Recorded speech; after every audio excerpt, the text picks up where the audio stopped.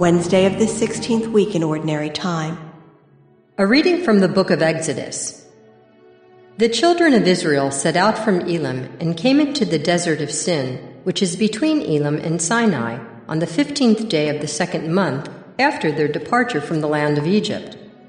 Here in the desert, the whole assembly of the children of Israel grumbled against Moses and Aaron. The children of Israel said to them, "Would that we had died at the Lord's hand in the land of Egypt, as we sat by our flesh pots and ate our fill of bread. But you had to lead us into this desert to make the whole community die of famine." Then the Lord said to Moses, "I will now rain down bread from heaven for you. Each day the people are to go out and gather their daily portion. Thus will I test them to see whether they follow my instructions or not. On the 6th day, however, when they prepare what they bring in, let it be twice as much as they gather on the other days."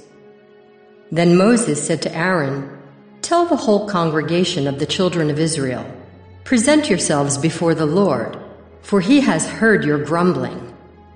When Aaron announced this to the whole assembly of the children of Israel, they turned toward the desert, and lo, the glory of the Lord appeared in the cloud.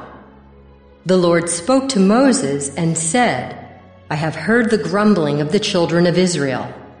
Tell them, in the evening twilight you shall eat flesh, and in the morning you shall have your fill of bread, so that you may know that I, the Lord, am your God." In the evening, quail came up and covered the camp.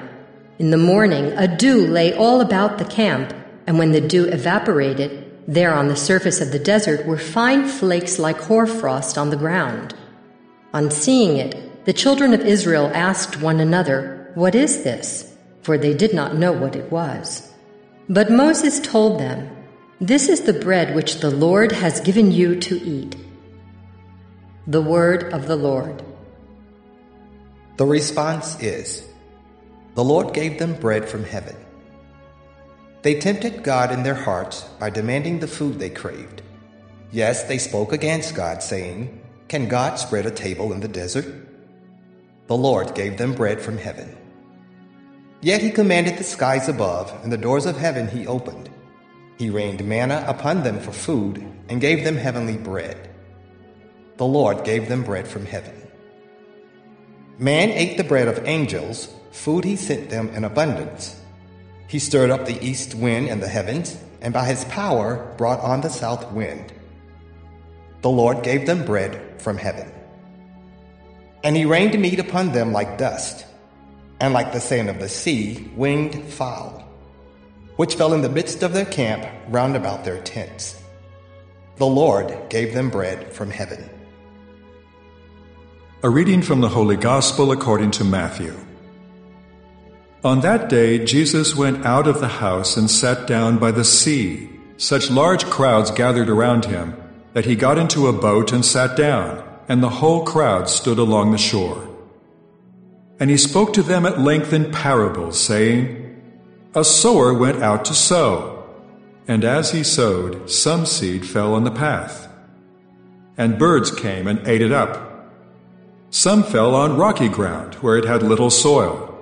It sprang up at once because the soil was not deep, and when the sun rose it was scorched, and it withered for lack of roots. Some seed fell among thorns, and the thorns grew up and choked it. But some seed fell on rich soil, and produced fruit, 100 or 60 or 30-fold. Whoever has ears ought to hear." The Gospel of the Lord. The first reading comes from Exodus 16, 1-5, and 9-15. We hear that the Israelites are in the desert and they begin to complain again, this time because they don't have enough to eat. They remember how they had more than enough to eat while they were in Egypt as slaves, and they almost long to go back to Egypt, to return to their slavery, rather than to live in freedom. And isn't that a common idea?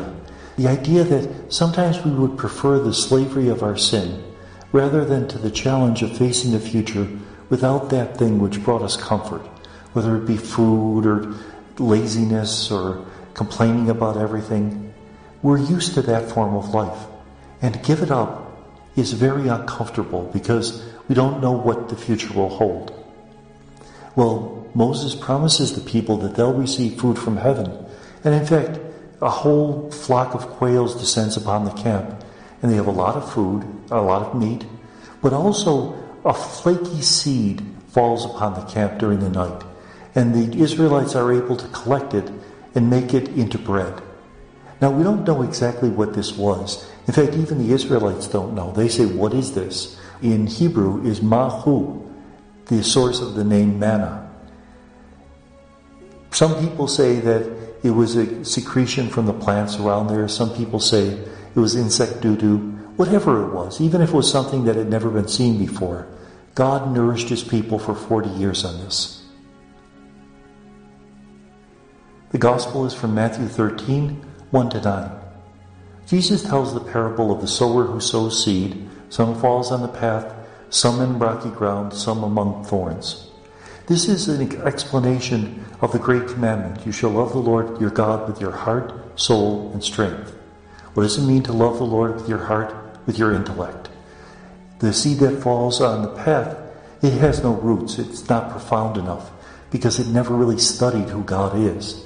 Therefore, it falls away. To love the Lord with your soul is to love the Lord in times of persecution, that when they try to tear the soul out of your body, remain faithful.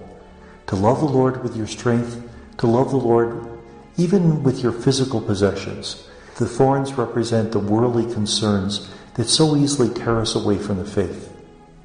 Jesus is explaining the law in the simplest terms possible, so the people will not have any excuse for saying, we didn't understand what he meant. He's making it clear exactly what God asked of us. And may God bless us.